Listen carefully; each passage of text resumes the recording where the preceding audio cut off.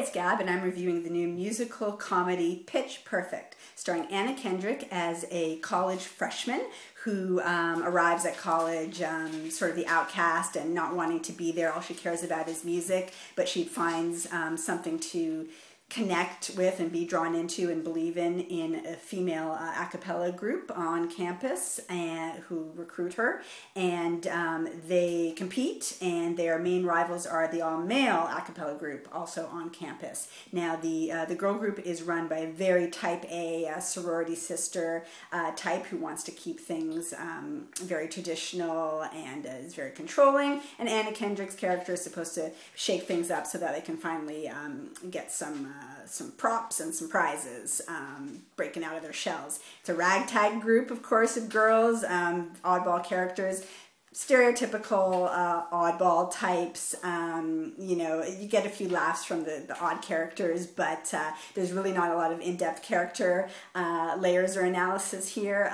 Even with Anna Kendrick's character, I mean, she's supposed to be edgy, but what makes her edgy, her backstory is that her parents are divorced. I mean, big whoop, whose parents aren't divorced. And she wears black nail polish, ooh, you know, but she's supposed to be the one with a real sort of bringing the fresh music vibe into the girl group. And honestly, the music part is the parts I like the best, even though that's not really my genre. I don't watch Glee. I'm not too into current music. I don't want to sound like an old fogey, but I guess I am.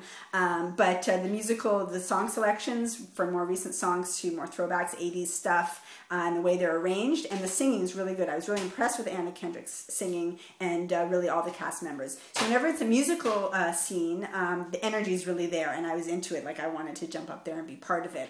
Other than that, the story about the rivalry and the competing is very, very basic, very thin. It's your typical, you know, Bring It On, or even Glee. I don't watch Glee, but I'm sure that type of thing. Nothing much else going on there at all. In terms of the girls, the interpersonal relationships, it's treated in a very surface, superficial way. Any sort of friendship issue that's brought up and is dismissed. And there's a very mild romantic interest story as well that I felt had pretty much no chemistry whatsoever. I don't buy Anna Kendrick as a freshman. I don't buy her as edgy. And I didn't particularly find her character as the protagonist very likable, or any of them really. But the oddball characters, one of them, Rebel Wilson, as you may know, who plays Fat Amy, you do get some laughs despite yourself from some of the quirky characters. But a lot of the humor was also very lowbrow. I think that this film is sort of trying to aim to be sort of an edgy comedy, and it's not really. I mean, plot-wise and genre-wise, it's definitely more for the young, for the youthful crowd, and yet the edginess factor, a lot of sex jokes were sort of felt a bit out of place, like they were trying too hard, and yet on the other hand there's this running gag to do with vomit, which is sort of out of place as well. And so it was this real mishmash, like humor-wise, where I wasn't quite sure what it was going for. My favorite humor moments were from, there's a pair, male and female commentators at the singing competitions. One is Elizabeth Banks.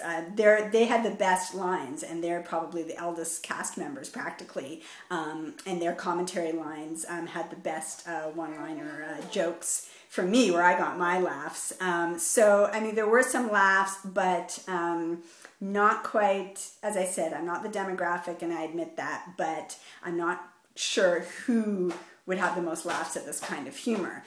Music-wise, definitely for the young crowd, and great musical scenes, which I really appreciated. But otherwise, story and characterizations fall quite flat. This is not any kind of classic addition to the young adult musical comedy oeuvre, if that's a genre. The plot references Breakfast Club a little bit. I think it's sort of trying to position itself as that sort of, quirky, edgy, yet feel-good, group dynamic storyline, young adult storyline, and I mean, it's no way, in any way, a classic of that sort. It's a very mild, entertaining watch for the music and for some of the laughs. No more than that. I give it 3 out of 5 Gabs. Thanks for watching. That's my backup singer, Rosie. That's my baby. See, I'm a bit of an old fogey for this kind of movie, but hey, I'll try them all. Thanks for watching.